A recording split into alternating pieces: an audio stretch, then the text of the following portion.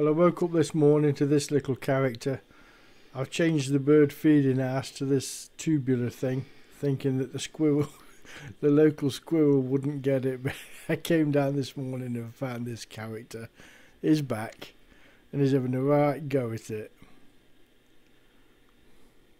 I'm filming through two double glazed windows at the moment, so it's a bit glazed.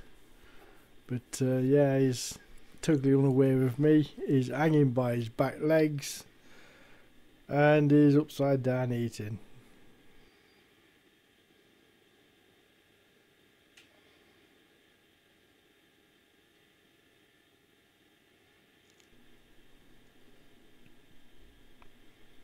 It looks like I've got to shut these holes down a bit because I've got a slider on each hole. I can slide that to make sure he can't get in it. I only bought it for the small birds. Last night the pigeons found their way on it, so it was half full yesterday.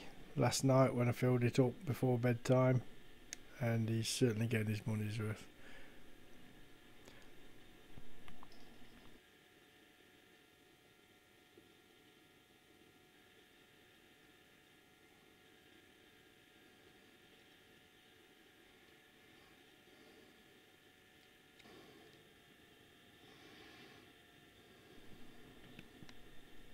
Yeah, he's seen me.